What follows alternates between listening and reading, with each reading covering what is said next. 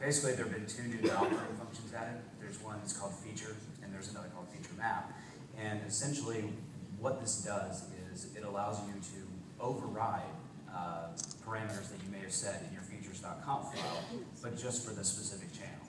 So for instance, if you have some person calling in and you, for whatever reason, felt like he might be more at home using a different set of DTMF presses in order to perform, say, an intended transfer or a one-touch park or something along those lines, you can use the feature map function in order to set a new value for that.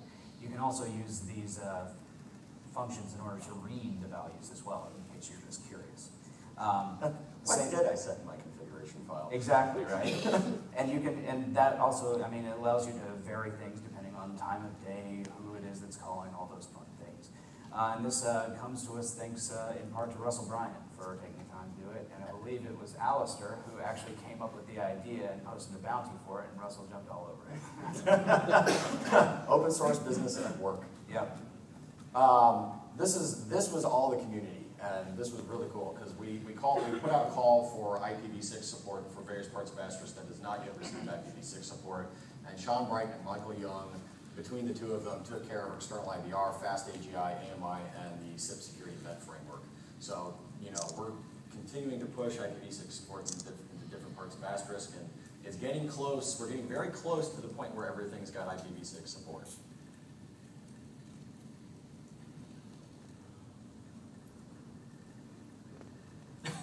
Looking at you, Mark. That's me. Okay. Okay. So another idea that Gunther and Thomas came up with was, well, the initial idea they had was actually that they just wanted to expand the number of call groups and pickup groups to beyond 64, I believe, or 128, whatever it is. 64. 64. And so initially they just said, let's make this a bigger number so that you have more bits and such. But we said, we can do it better. Not we as in we can do it better, but more, you can do it better. Basically, the idea is instead of just increasing that number so you now have a new ceiling, let's do something that allows for an unlimited number of pickup groups and call groups, and also allows for them to have some sort of actual meaning other than just a number. So, as you can see in this example, you may have originally had your call group and pickup groups, and it's just some collection of numbers. Who knows what number 2 or number 13 mean? Whereas in this new way, you have the named call group and named pickup group, and they actually have some sort of meaning to them, so they're kind of nice.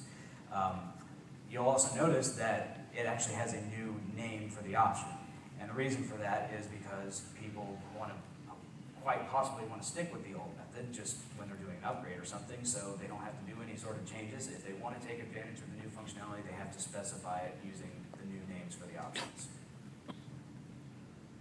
Named ACL. So this is pretty cool. So this was contributed by Ollie, and it probably didn't meet everything that he had originally in his branch, but it's a good starting point for some of the named ACL functionality that he originally envisioned. This actually lets you actually build out ACLs that have names. Shocking. You might sense a common theme on some of these kinds of things.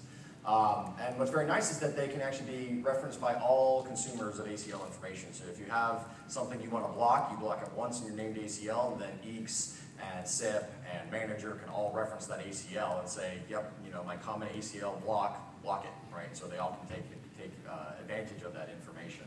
And it lets you template them out and do some really kind of nice things. And again, it's that same sort of thing, rather than requiring, you know, all this information specified for each individual particular endpoint, it lets you just take a handle, take a name, apply it where you want it to go use it. Okay, so one thing that Asterisk has support for now is coursing. And I'll be perfectly honest with all of you, I'm not 100% sure what all it is, but I know that it's our use of coursing in this case is it replaced a module called Res AIS. AIS was or I guess still is, a standard for distributing information between systems. The problem is we were using an implementation of AIS called OpenAIS, which is essentially an abandoned project at this point. And CoreSync is sort of the new hotness in that regard, and it does everything that we needed it to, and is an actively maintained project. So Russell Bryant contributed res coresync file that essentially does distributed events in the same way that res AIS did, except the code is a lot nicer and it's using a project that people actually use. So yeah, one of the pretty cool things that has been done in Asterisk 11 is that for the page application, when it was originally written, it used MeetMe to actually do the one audio stream coming in and going out to multiple places, i.e. multiple phones. In Asterisk 11, we've actually removed the dependency on MeetMe, and we now use ConfBridge internally. So cases where you may not have been able to use Dottie and thus couldn't use the page application, you now can. And it's got the same feature set as previous, and there's no changes required to move over to using it, or to have it use ConfBridge instead. So when you upgrade to Asterisk 11, Page will just automatically use that. And then media attributes. Media attributes are a real internal thing within Asterisk, and we've changed it slightly so that formats like H.263 and H.264 that have specific attribute information that's conveyed as part of the SIP setup can now be parsed and understood by H.263 and H.264 capable modules. And this attribute information can be passed from one side of Asterisk to another. So if you have, for example, a Tandberg video conferencing unit that is doing H.264 video, and it has this nice attribute information saying, hey, I have a nice 5 megabit per second video stream with 1024 by 768. That will actually be conveyed from the Tandberg to wherever you're calling. So if you're calling, for example, a soft phone that has video support, then if the other side understands it, it'll just happen and you'll get that awesome looking video going straight through Asterisk. In previous times, that didn't actually happen. No attribute information was conveyed, and because that didn't exist, the video quality was subpar. So that's now been resolved.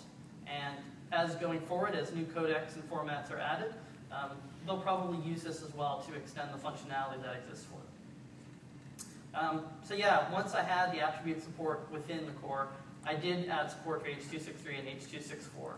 So in past times, if you have tried that and seen poor video quality, I suggest that you give Asterisk 11 a try and see if that improves things. Yeah, for people who are building video conferencing applications using ConfBridge, this should really help out a lot. Yeah. A quick show of hands, because I'm slightly curious. How many people use Google Talk or Google Voice? Wow. That is slightly what I was afraid of. So in past times, we had two channel drivers, Chan Gtalk and Chan Jingle. They were from many, many years ago, and as things progressed and Google changed, it just wasn't feasible to maintain those. And there were compatibility issues as Google changed things. So over one day I said, fine, whatever, screw this, I'm writing something different. I may have suggested it to you too. I was getting annoyed. Okay, well, You go. just sort of pushed me over the edge. So as part of Asterisk 11, we do have a completely new channel driver that will do Jingle, Google Talk, and Google Voice all in one. It's actually got a better feature set than the other two channel drivers put together, and it's 50% less code to do the same thing and more. And this is actually a core-supported module, so we will try our best as we can to support that. So if you've had issues in the past with Jingle, Google Talk, or Google Voice, then Asterisk 11 will really help with that. We can't help if Google decides tomorrow to break the spec yet again, but we will do our best to fix the compliance issues that we've found.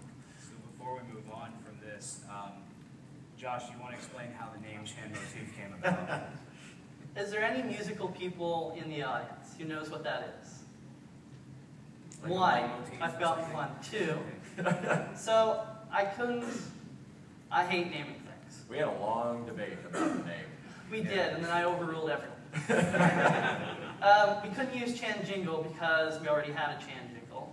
I didn't like adding a number to Chan Jingle and calling it Chan Jingle 2. I suggested Chan Jingle EX, but I got shot down very quickly. Yes.